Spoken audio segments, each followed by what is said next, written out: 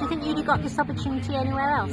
I do not believe so, no. I would like to do this again, maybe a different place or something, because it is quite enjoyable.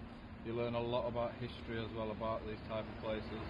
So overall it's quite a brilliant lesson. It's hugely important. I mean, working with your hands has been devalued and is looked down on, and that's the wrong way around. It should be celebrated, and we need people to have these skills and to use these skills. And what we find with heritage work and with traditional moors, they find it very interesting and they find it satisfying, and they feel they're doing the right thing, which they are, we hope.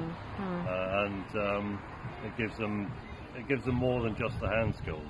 They start to appreciate old buildings, what they represent, what they are, and the legacy that they are of all the work done by people like them in the past.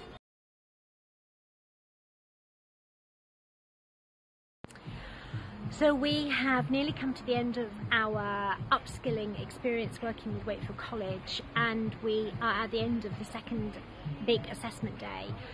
We've had lots of heritage experts on site from Historic England, from the historic builders, and I have to say that the students that we've been working with have been outstanding.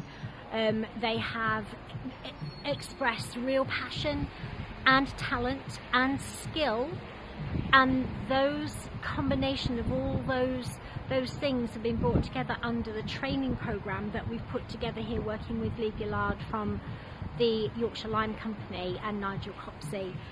Of course, it is about upskilling, it is about training, it's also about conservation work, most particularly conserving and preserving and honouring our chapel, our Unitarian Chapel here in Wakefield.